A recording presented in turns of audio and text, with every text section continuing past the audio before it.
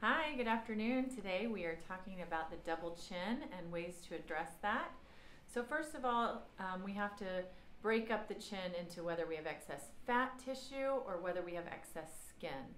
So if the problem is just extra fat, there's a couple different options. We can choose a non-invasive option to dissolve the fat. It's called Kybella.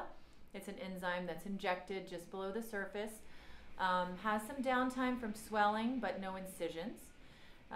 Then moving up to liposuction, which is an alternative, more invasive solution to that, which does involve some small incisions to insert cannulas and suction out the fat.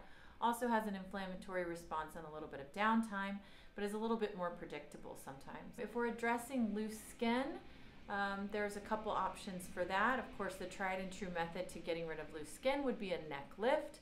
That would usually involve incisions at least around the perimeter of the ear. And there's some more non-invasive options for lesser skin burden, which could be a skin tightening procedure such as J-plasma or Renuvion that would be performed immediately after liposuction via the same incisions.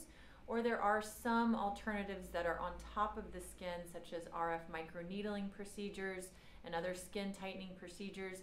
These are obviously going to make small differences over a prolonged period of time, probably requiring multiple procedures, but may get some mild skin sagging fixed. So those are the options. Thanks.